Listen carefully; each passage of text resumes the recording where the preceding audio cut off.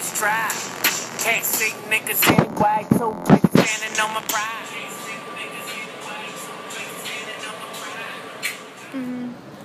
Not to name any names.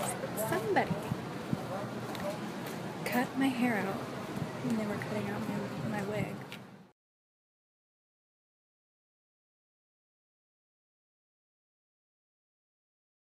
Sorry, I'm starting my story over because I don't think anyone knew what I was doing, but I'm telling you guys a story of my rude experience with an Uber driver. So I call an Uber and the guy arrives and he's waiting outside, and I knew it was going to be like an extra 20 minutes, so I canceled on him. And I get it.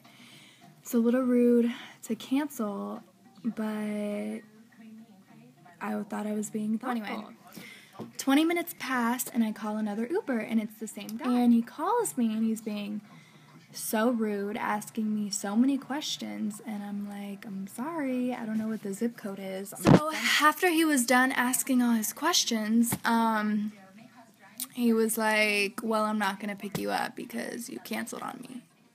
Who does something like that? It was so rude. But that's it, I'm done. I'm fucking done. But he was sitting on the street answering all my fucking requests, so I couldn't get another Uber. So I go to call another Uber, and it's the same guy. I don't even know why the fuck I'm saying. And I was like, okay, sir, that's fine. And I just wanted to say that I love you guys, and I read all your responses on Twitter, and I think they're so funny. By the way, my lip liner is fucking coming off, if anyone gives a flying fuck, so my lips look